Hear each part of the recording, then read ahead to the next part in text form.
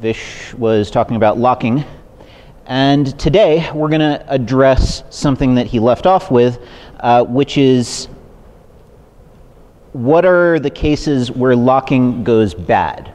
And in particular, you can get into if you're using locking, if you're causing one thread to wait for another thread, one transaction to wait for another transaction, then there's a possibility that you might end up getting cycles of waits. So for example, if I have two transactions, both of which are trying to manipulate or access attributes A and B, transaction 1 locks attribute A first, transaction 2 locks B first. They both try and manipulate them, and then they try and read. Well, there's a possibility that that one of these transactions is going to, each of these transactions is waiting for one another, and neither of these transactions can make forward progress. And by now, you're all graduate students. I'm assuming you've heard the term deadlock before. So just to be absolutely precise, a deadlock is a situation where you have a set of, well, at least in the database context, where you have a set of transactions where all of the transactions in that set are waiting for at least one of the other transactions in the set to complete. Well, this is a problem, simply put, because without releasing any of the locks in that set of transactions, there's no way that any transaction in the set can move forward. So a slightly more detailed example. Let's say I want to do, I have 4 transactions. Each of these transactions is trying to manipulate 3 attributes, A, B, and C, or 3 objects, A, B, and C. So transaction 1 is going to start by acquiring a lock for A, reading A. Transaction 2 is going to acquire a lock for B, writing to B. Transaction 3 acquires a lock for C, reads from C. And then transaction 1 is going to try and acquire a lock for B. Well, can't do that because B is already being held by transaction 2. So transaction 1 is going to wait. Transaction 2 is then going to try and acquire a lock for C. Can't do that because transaction 3 is already holding on to it. Transaction 4 is going to acquire a lock for B. Can't do that because transaction 2 is already holding on to it. And then transaction 3 is going to acquire a lock for A. Well, now we have a problem because transaction 3 can't continue until transaction 1 releases its lock. Transaction 2 can't continue until, transaction 1 can't continue until 2 releases its lock, and 2 can't continue until 3 releases its lock. So essentially, we're waiting. We've got a set of transactions, each of which is waiting for each other, and kind of the high-level intuition here is that this waits for graph has a cycle in it. 1 waits for 2, 2 waits for 3, 3 waits for 1. Okay, so that's the high-level problem. You have cycles in the dependencies, the waits for relationships between these transactions. So what do we do about it?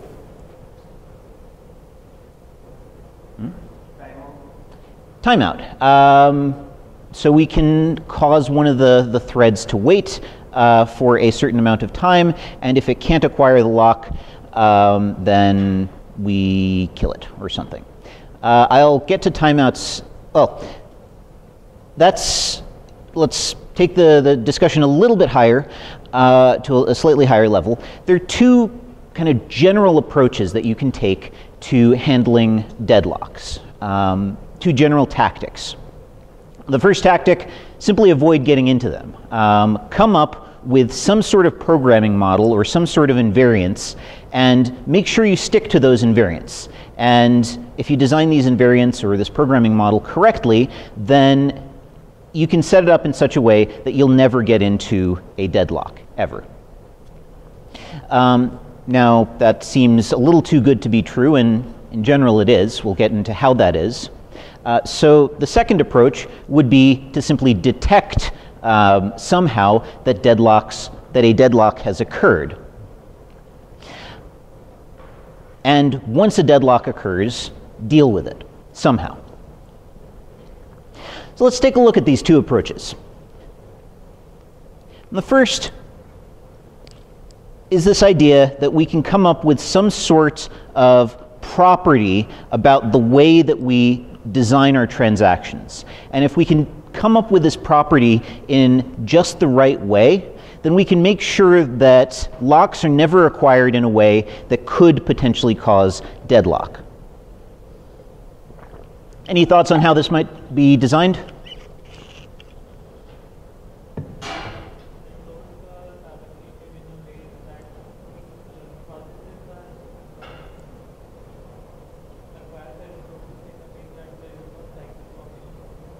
So the processes acquire the locks in a specific order. And that guarantees that there's no cycle formation. Yeah, so the simplest implementation of that would be to give each lock an ID number and always acquire the locks in order of increasing ID. Okay, well, how does that help us?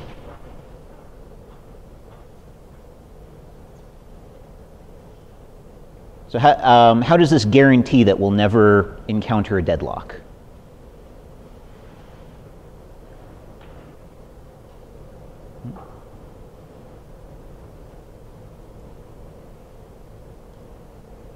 Well, let's go back to our example. So we have this thing here. T1 acquires A, T2 acquires B, T1 acquires B. Well, that's okay, because let's say we're going in alphabetical order. B comes after A. T3 acquires C. We're still good. T3 hasn't acquired anything yet. T2 acquires C. Still good, because C is bigger than B. And then T3 tries to acquire A. Well, there's our problem. This operation isn't valid because A comes before B. And kind of the intuition here is that a cycle requires... Has anyone ever seen the Escher paintings with the staircase? Yeah. Same deal. There's this... If we can impose some kind of monotonic property on all of the transactions and all of the locks that are being held by a transaction, then we can avoid a cycle, unless we're in an Escher painting.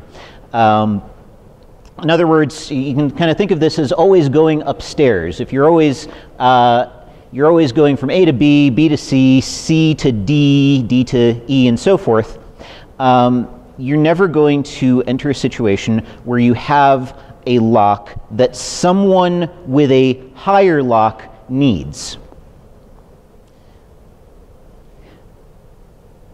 So, does anyone see a problem with this? Yeah.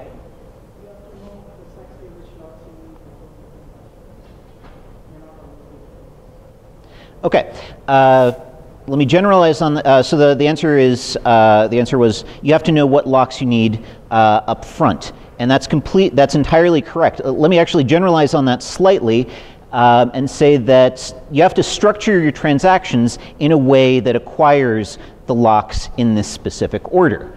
If we've said here that that this particular instantiation of T3 is invalid, well, that means that there's certain transactions that we can't express with this approach to locking. Now, one way around this would be to simply acquire all of the locks at the start. Before we even begin doing any kind of transactions, enforce that we've acquired all of the locks that we're going to need. So in this case, we need a shared lock on C and we need an exclusive lock on A. Well, we can rearrange those. And now that now that we've arranged them so that we acquire all of our locks at the beginning, we can actually enforce this kind of lock ordering during acquisition. So this is kind of the two-phase locking taken to an even further extreme. You have one step where you acquire all of your locks, and you have another step where you release all of your locks. So, okay. Why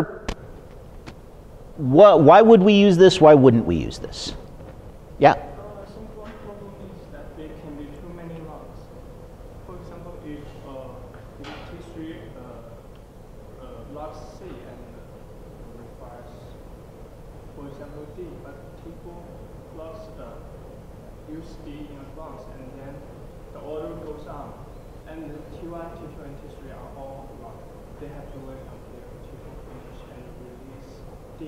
Then T3 can be processed and then release C, and then go back. So if this goes on, there can be too many locks away. So if I to summarize slightly, if the locking initially forces you to to take a lot of locks, which means that if you have multiple transactions coming in and all of those transactions take a lot of locks, there's a very high chance that there's going to be conflicts. There's going to have to be delays in your transactions. And in fact, conflicts are kind of the contention on locks is kind of the one thing that we want to avoid at all costs. So while this particular approach has the benefit of never ever causing deadlocks, the downside is that it's going to be slow. If there's any kind of contention, if there's lots of transactions manipulating the same data, then this is going to result in really, really, really horrendous performance. Which is why this type of approach is used very infrequently. Okay. High-level approach number 1, don't get into deadlocks. Any questions on this idea?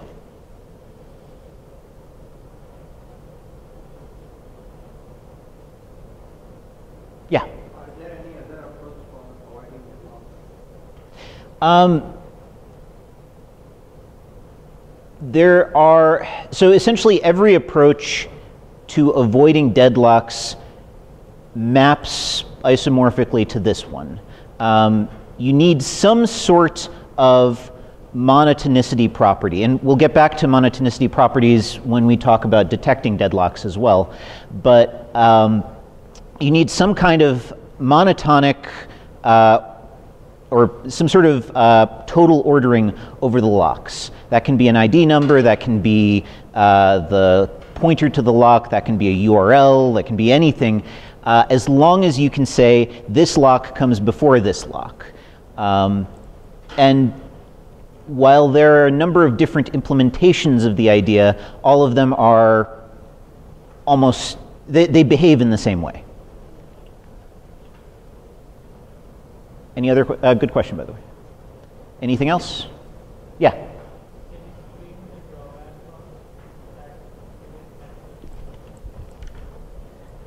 Well, so I mean, the two problems are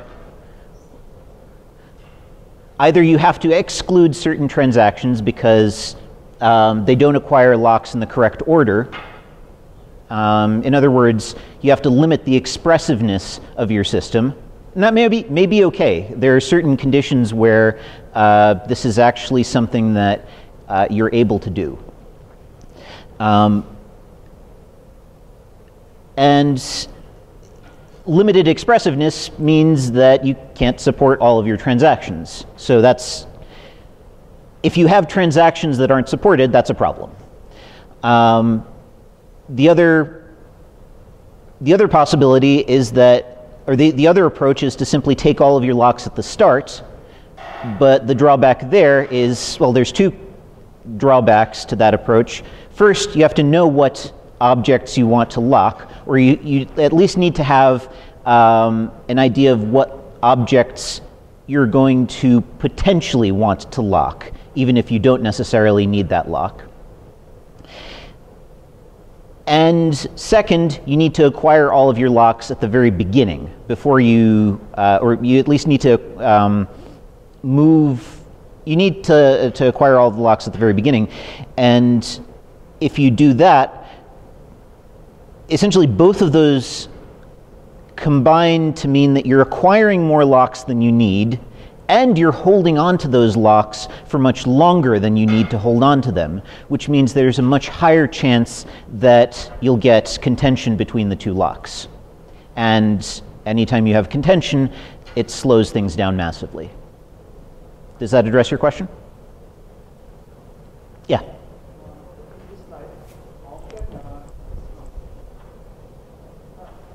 Further? That? Okay. How can T3 acquire the exclusive lock of A because T1 has not released this lock? Which is why there's the line there. Oh, sorry. It tries to acquire, it blocks until A releases it, and then T3 takes the next step. T1 has released it. Yeah, A released that line there it says A is released by T1. Yeah. Can there not be like a monitoring system which knows like who has acquired what lock and say T3 wants to acquire A and that system says, this guy is already working on this, so you wait until this time, some more time for you to acquire A. Can there be some general system that knows what locks are being held and can use that information to somehow block an operation until the lock can be acquired? Yes, although I should note, well, okay, so there's two answers to that. The first is yes, and wait about 2 or 3 slides. The second is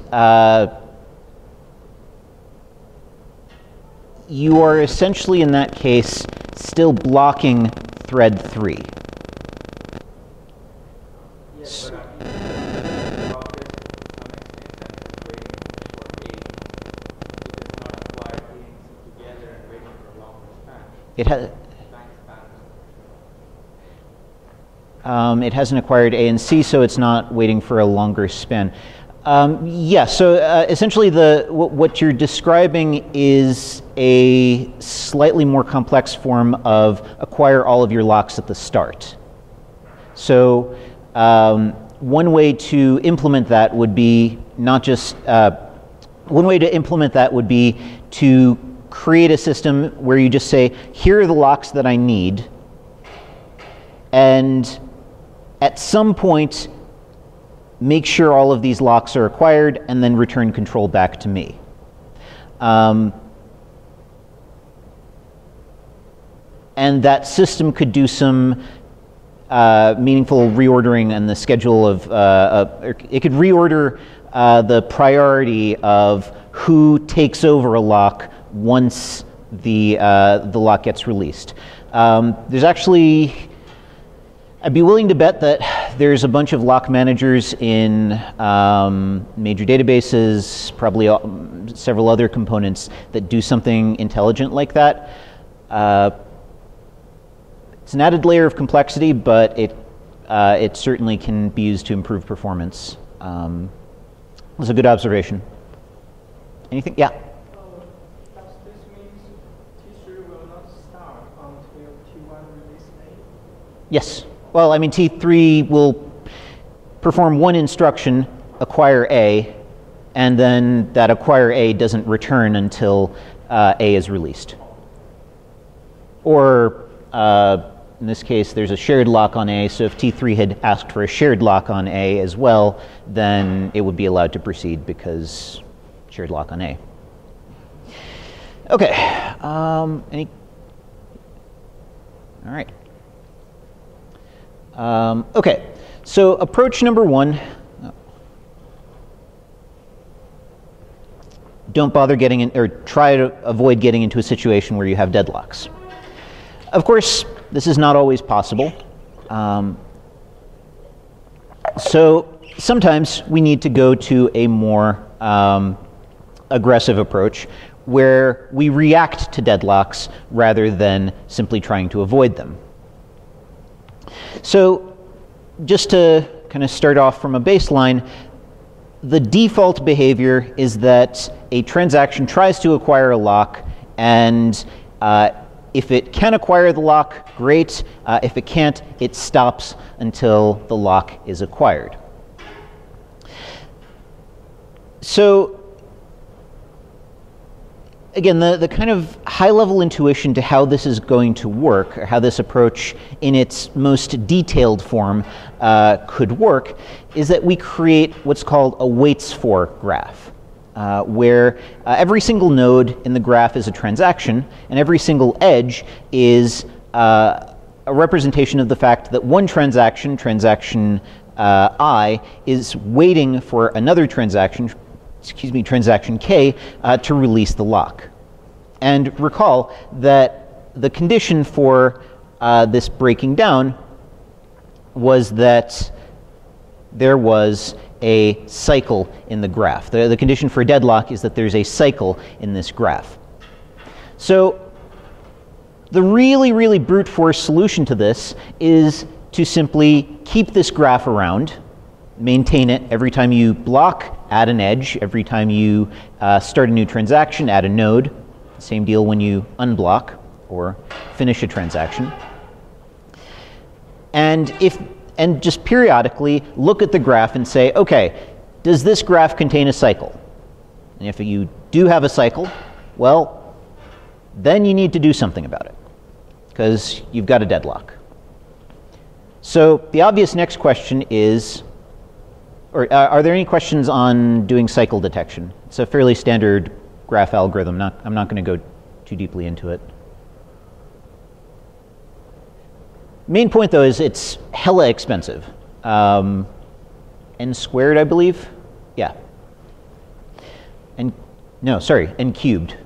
To do, you might be able to get it down to n squared. Anyway, either way, really, really expensive thing to do, not something you want to do frequently, and requires a lot of memory. But the obvious next question is, what happens when you do encounter a deadlock? Thoughts?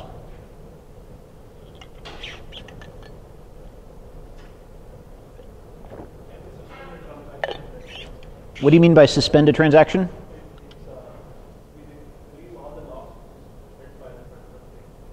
Okay, so release all of the locks. Ah, okay. Yes, pretty much. And by release, you basically kill the transaction. Now, not quite. Oh, sorry. There's supposed to be a you win or you die over there.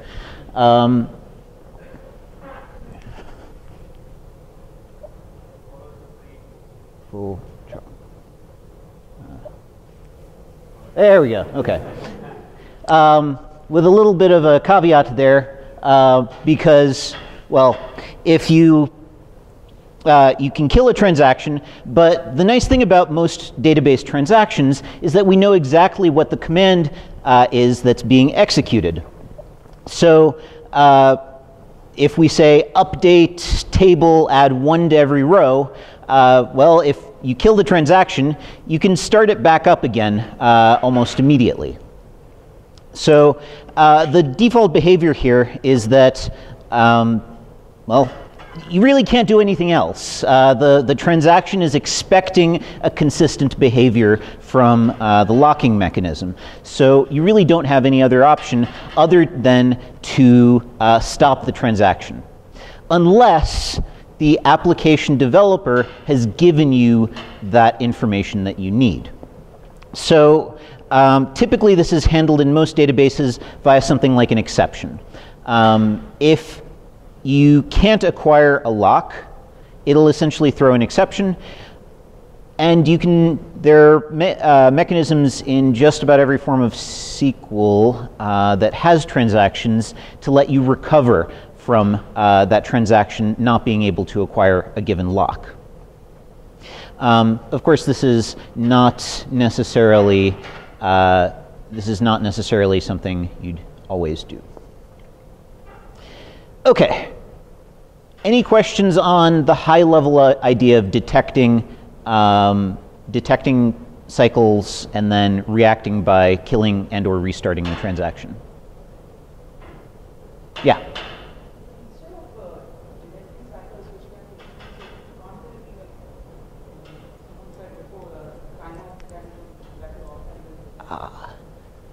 That's a great observation. So, advantage here is that there's no, I mean, you can use any transaction with this approach, and if it works, it's way faster than just acquiring all of your locks up front. On the other hand, it's hella slow, and, well, in the worst case, you need to restart, and that's going to slow things down even further. There's not much we can do about needing to restart transactions, but doing cycle detection, being slow and expensive, that's totally something we can fix. So there's a bunch of approaches that we could take that accept the possibility that we might get a false positive. In other words, we might end up killing a thread, killing a transaction that that doesn't necessarily need to be killed, but in exchange, we get faster, more efficient deadlock detection. And the trivial solution, as has been pointed out, is timeouts. I mean, you wait for some amount of time, and if you haven't made forward progress, restart the transaction. There's actually additional logic to doing that. It doesn't just help with deadlock detection. There's also a possibility that you might be waiting on some dead component of a distributed system. You might be waiting on a disk drive that's misbehaving. You might be waiting on something that... There's any number of other situations that could cause a process to hang indefinitely. But if you're waiting for 30 minutes and your update is only supposed to take 10, then something has probably gone wrong.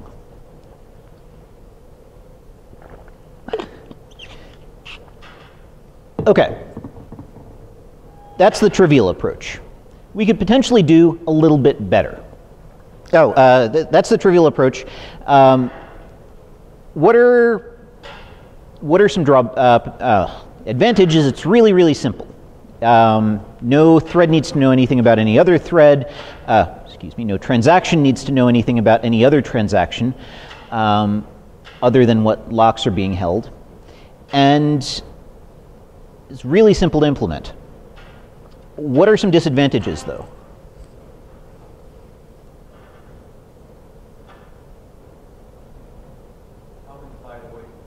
Yeah, there you go. So picking a timeout is one of these mysterious things that is really, really hard to figure out, because the timeout is going to depend very heavily on how many transactions, not only the transaction that you're running, but also what other transactions are in the system.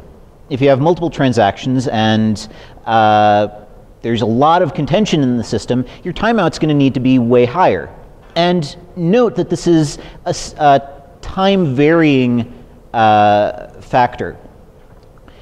In other words, if you are Facebook at 12 o'clock on 12 o'clock Eastern time, you're going to have a huge amount of contention. You're probably going to want higher timeouts.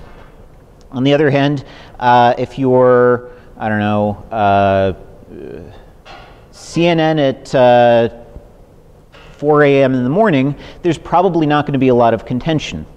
So you can use a much lower timeout. And this basically means that you're going to have to pick, in general, you're either going to have to put a lot of infrastructure into picking a good timeout, or you're simply going to have to pick a really, really high timeout, so when a deadlock does occur, you're going to be waiting for a huge amount of time before you actually detect it or fix it. Okay, so a second approach, an alternative approach, is to enforce some kind of monotonic property over the transactions themselves. And the intuition that I'm going to present here is that, did I get that right? Oops.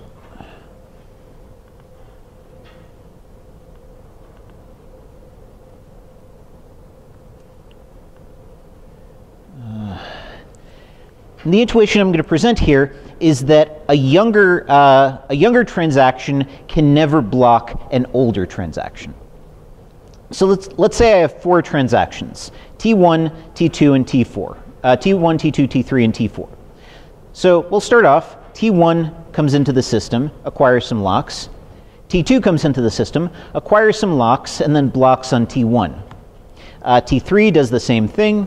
T4 comes in, blocks on T2. We're still okay. The older transactions, the lower numbered ones, are still never blocking the higher numbered ones. The lower numbered ones are the only things blocking the higher numbered ones. But now T1 is still continuing. It's not blocked on anything. And it acquires a lock that T4 has acquired. Okay, that's the kind of thing that we would like to detect. So this kind of monotonicity property that a younger transaction can never block an older transaction would essentially prevent us from doing this. Now, how do we gauge the age of a transaction?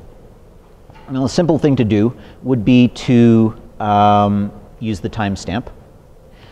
So if transaction 1 holds a lock on some resource A, transaction 2 tries to acquire the lock and would block, we need to figure out how those two transactions relate in terms of age or timestamp, or really this can be any, like the identifying numbers for the locks earlier, these can be any pair of orders that we care to use.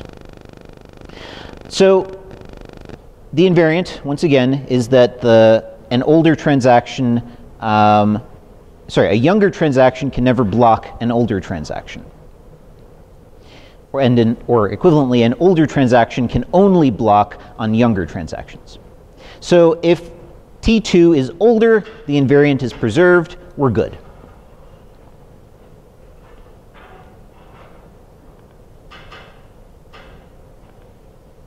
And T2 is older, by which it has a lower timestamp, the invariant is preserved.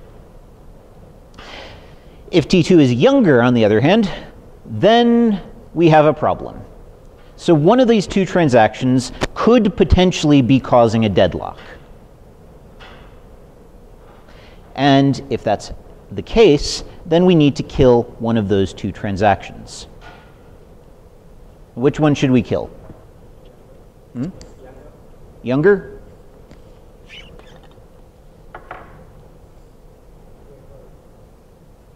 Well, the answer is depends on what you want to do. So the book actually did, or the book and pretty much age-old database literature describes two high-level approaches. I mean, one approach is you kill one of them. The other approach is you kill the other one. These two policies are typically called wait die. In other words, keep the one that's there. And the other one is called wait wound. In other words, the newer transaction, the one that's trying to acquire the lock, wins. So basically, whichever one happens to which of these you use is going to depend a lot on, well, what systems, what you're trying to do with the transactions. How long the transactions are running. So if you have really, really short running transactions, it's probably okay to kill the ones that are holding on to the lock. I mean, really, which of these you use depends. It's not entirely clear which one is better in any given circumstance. But wait die, wait wound, terms that have been used for a while.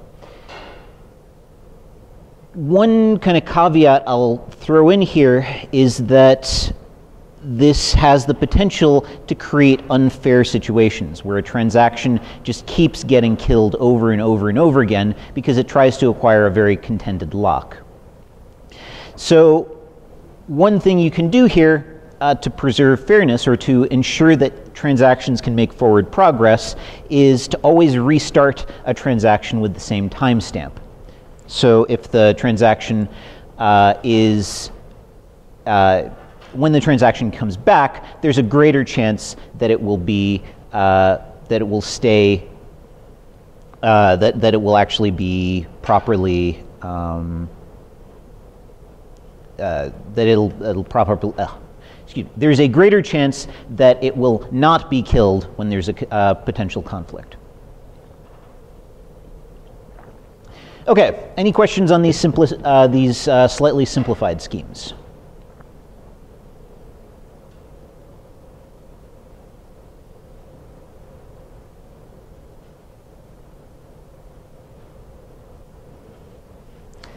All right.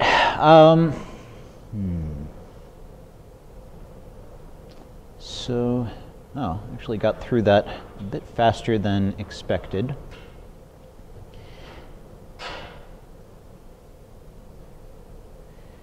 So, just to summarize what we've discussed so far, there are basically two approaches that you can take: either avoiding deadlocks by having an invariant on the lock acquisition order or acquiring all of your locks up front, or by recovering after the fact by detecting when a cycle occurs, or equivalently when a cycle has potentially occurred, and killing and restarting the transactions that are part of that cycle, or killing some of those transactions. Any questions on deadlock? Yeah. Mm-hmm. Say you are doing a bank transaction in which, say you are depositing some money, Mm-hmm. and then you're doing another transaction of withdrawing it. And in this case, the first one does acquire the lock, and the second one came in, and the second one, So these are, to recap, you're doing a bank transaction, one is depositing money, one is withdrawing money. Is it the case that these are independent, these are separate transactions, so one deposit, one withdrawal, okay. if you're starting at a zero balance. Okay, so you have to do the deposit first, you have to do the withdrawal second. Yeah. Okay. Now the withdrawal came in, and then the withdrawal acquired the lock of transaction one, which was depositing, and T1 was killed. And now you potentially withdraw an inferior of both actions. So what happens if you start off with a zero balance? In other words, what happens when you have two transactions, one of which will only succeed if it comes second, and that transaction blocks and kills the first transaction? Well, that's a problem that the system should be prepared to deal with regardless. Keep in mind that our goal isn't to enforce a particular serial schedule. Our goal is just to enforce that there is a serial schedule that works. And it's entirely it would be entirely correct for the database system to come in and say, do this withdrawal first, and then do the deposit.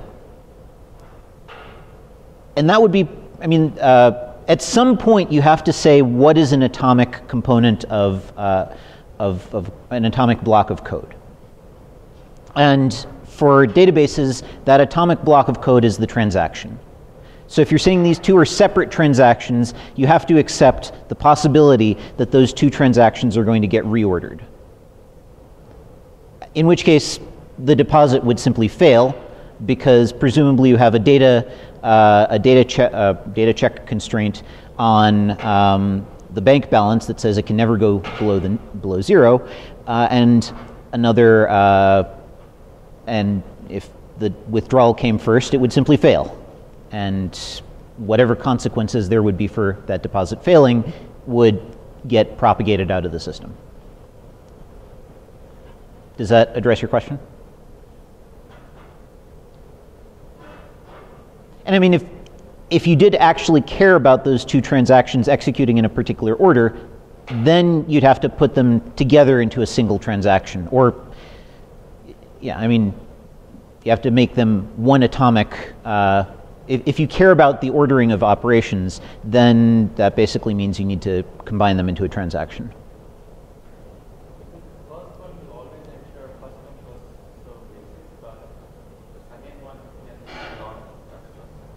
So the observation is that if you have first come, first served, even if you're using first come, first served, a scheduler that provides a weak first come, first served guarantee is going to break under weight wound. And that's an entirely correct observation, that earlier transactions, if they need to get restarted, you get a weaker first come, first served guarantee. Good observation. In which case, which would be one case where you'd want, if you want to preserve that kind of first come, first served guarantee, then you'd use wait die.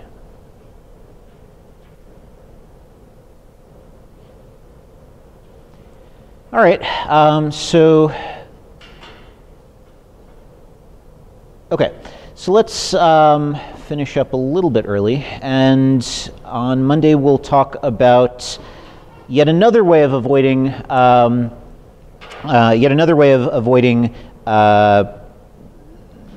errors called optimistic concurrency control.